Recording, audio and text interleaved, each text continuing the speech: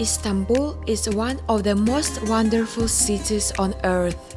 The history and cultural heritage, the unique vibe of the countless narrow streets where magical Asia meets European modernity right across breathtaking Bosphorus.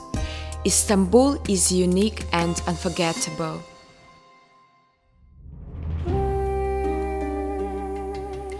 Walking down the streets of my favorite city, I couldn't help noticing children who seemed lost and hopeless,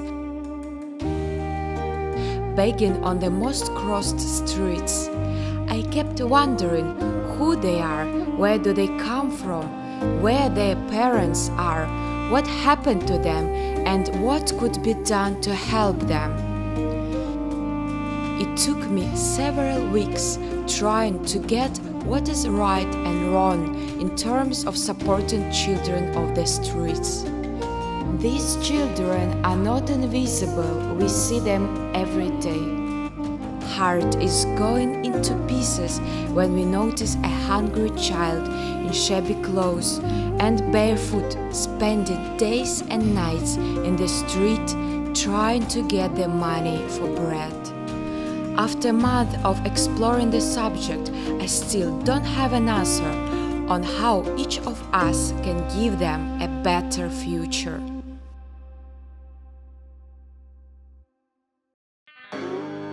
Nowadays, the number of homeless children has decreased. Children who don't have parents can live in children's villages. Some of those who we see on the street live with their families in rural areas and poor living conditions. Dusty streets, destroyed buildings, all of it makes their depressing reality. They're spending their childhood working for the family, selling goods on the roads, sorting garbage, and begging in their touristic areas. Most of them are children of war in Syria. They don't have any idea that life can be any different. They have never experienced a carefree childhood. Instead of getting an education, doing sports, and enjoying this cheerful time of life, they are forced by adults to follow the certain lifestyle on the edge of survival. They didn't choose to trade their childhood to violent street laws. It looks like a vicious circle. Adults do have options, but the children only learn by personal example. Having no other experience and desires besides getting money on the street, they are driven by freedom, control and discipline-free life. When you want to help, you have to be judgment-free. Talking to children every day, trying to find out what their thoughts and needs are, I learned that the street became everything for them. It's their school of life, family, work, their own small world they are attached to, and that's where they feel home. Street lives by its own laws. It teaches you how to survive, meets you with friends for life, bringing up all your weaknesses and strength. Who do you see when you look into their eyes? Today they are just kids, young, wild and free-spirited. They dream to become doctors, policemen, football players, but how will it turn out for them? Is there any chance to have a brighter future? Their perspectives are limited to street life.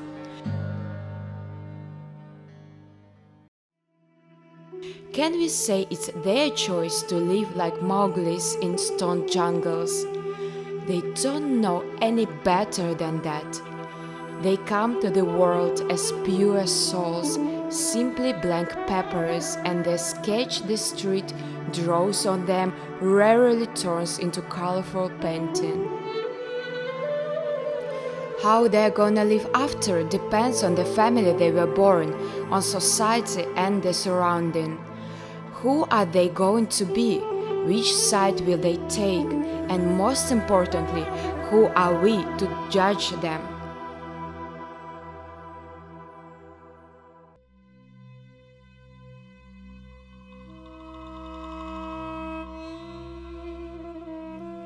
I asked one boy living on the street if there are more good or bad people. He said the majority is bad. How to change the situation? The general picture is not up to us, but we as individuals, one by one, can choose kindness over hate, being understanding instead of judging, accepting instead of excluding, and questioning things instead of passing by. Staying indifferent to others regardless of their life is the highest form of humanism. Loving children despite their circumstances is true humbleness. I know for sure that when you do something with a good intention, you are doing the right thing, but at the same moment you don't bring their childhood back.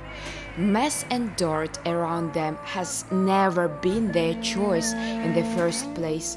None of them would have chosen it deliberately. They separate themselves from us just as much as we try to avoid the feeling of shame, pity and discomfort by throwing them coins, thinking we save lives. But in fact, we maintain the wall, dividing the crowd to us and them. Helping others is finally more about ourselves.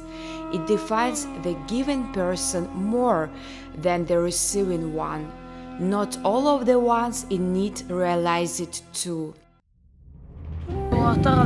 Çok büyük olunca özel hareket ediyoruz. Allah hangisini kısmet etsin. Anne baba yok abi. Suriye'deler abi. Doktor olmak istiyorum. Zengin olmak istesem de olamıyorum.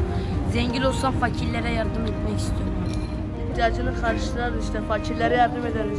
Arkadaşlarımız. Ben de abi aynısı. Ben hakim. Annem küçükten beri öldü. Ben yurtta büyüdüm. Arada sırada mezarlığa gidiyorum. Kötü insan çok var abi. İyice hakim olmak istiyorum. Sen ne? İnsanları korumak için. Ablalarımın harfi yazılı abi.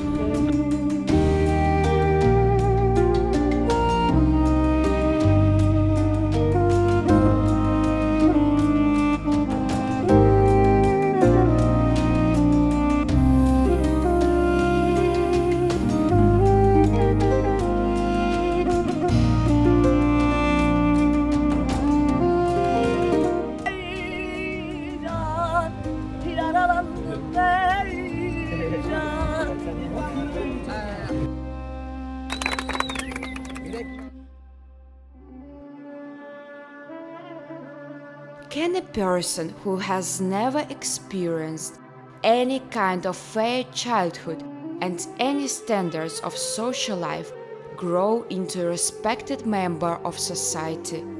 And most importantly, do we have any chance to break this unfortunate circle of circumstances and to breathe new life into these children who became the victims of adults' mistakes?